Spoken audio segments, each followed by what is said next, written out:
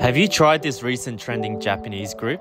I've noticed that when I grip it neutrally, it opens my shoulders, and when I do the reverse grip, it closes it. But as you can see, when I grip it with this Japanese grip, it squares my shoulders and my hands. It becomes easier to have a straighter stroke. So using these 3 fingers and these 2, interlock it with the 2 thumbs placed right next to each other. Let me know what you think of this Japanese grip and suggest me if there are any better ones to try.